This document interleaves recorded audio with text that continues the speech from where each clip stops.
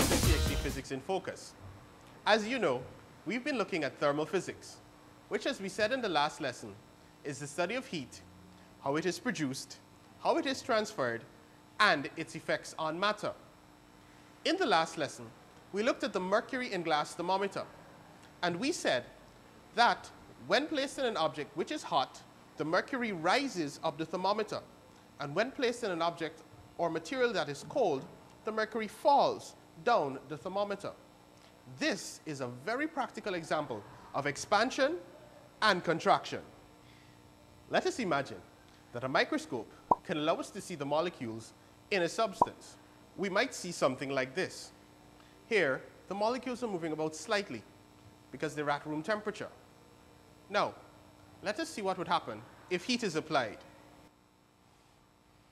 As you can see, the molecules are moving more quickly and their bonds are becoming strained. If enough heat energy is applied, these bonds will be broken and the matter will change phase. Now, what does it mean to change phase? If enough heat energy is applied to a substance, it changes state because the bonds that hold the molecules together are broken. For example, ice. If enough heat is applied to ice, it melts and becomes a liquid.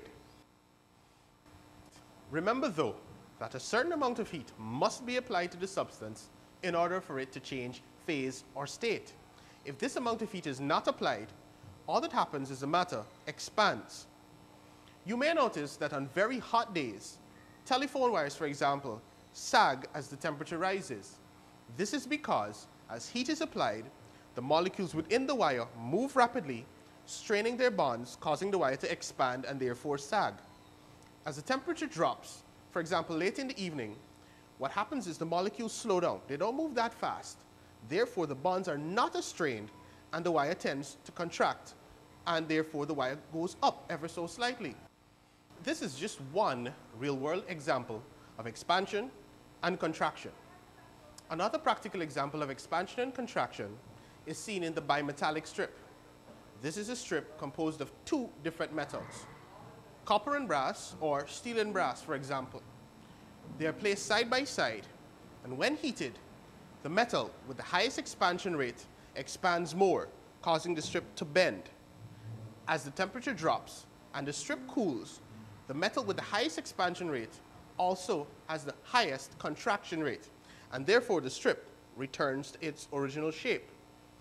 The bimetallic strip finds many practical applications, for example, in irons, refrigerators, and in some circuit breakers.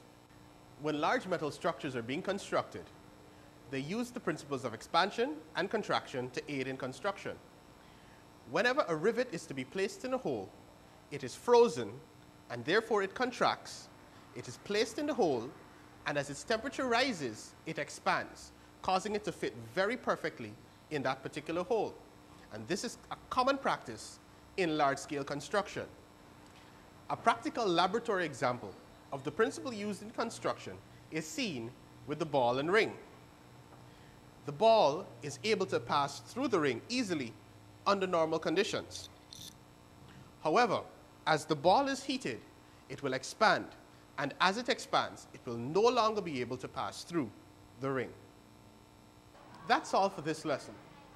Remember that expansion occurs as a substance is heated and contraction occurs as a substance cools. Remember also that there are many practical examples of expansion and contraction. For example, utility wires and also bimetallic strips. Look around your house and see if you can find any examples of expansion and contraction in your home, your school, and other surroundings. Until next time, I'm Marvin for CXC Physics in Focus.